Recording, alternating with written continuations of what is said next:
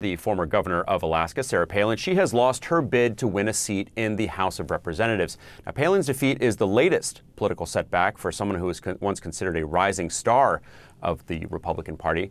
Joining us to discuss this is Julian Zelizer. He is a CNN political analyst and historian, as well as professor at Princeton University. Julian, thanks so much for joining us. You just wrote a very interesting opinion piece on CNN.com, and you make the case that Sarah Palin has lost the battle but won the war. You say, quote, Palin's political legacy will endure. The former Alaska governor was a pivotal figure in mainstreaming a new style of Republican politics that ignored traditional guardrails. Her brand of conservative populism weaponized social and cultural outrage and mobilized working-class Americans. Palin, in short, mastered Trumpism long before Donald Trump ever set foot in the White House. So, Julian, how is it that the person who arguably unleashed this phenomenon may now be out of politics?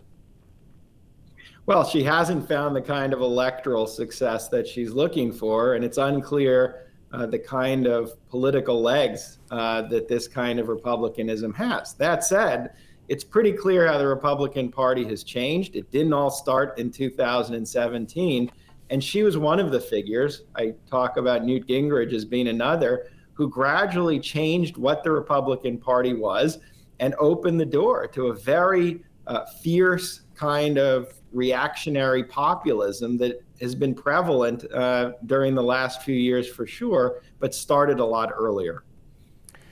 Do you think this rejection of Palin by Alaska voters should serve as a warning sign to other Republicans in the same vein, like the former president who's just launched he's just announced that he's running for president in 2024? It might, but I think that would underestimate how deep this kind of politics is in terms of how rooted it is in the Republican Party. Parties don't change overnight.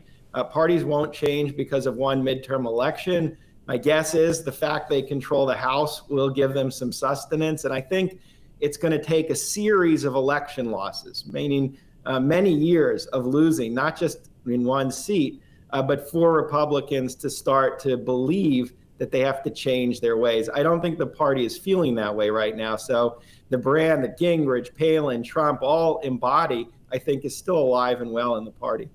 So even after this blow to Republicans in the midterms, you don't think that they're going to change? You don't think that they're going to be able to cast Trump aside? No, I think they might offer a different version of what we call Trumpism, and maybe that's a Governor DeSantis, or maybe that's the former president trying to position himself in a different way. But as the story you started with suggests, that's going to be very hard. But I don't think the party is going to change as quickly as some observers believe. All right, Julian Zelizer, it will be very interesting to see what happens both to the party and to Sarah Palin herself. Julian Zelizer, thank you so much for your time.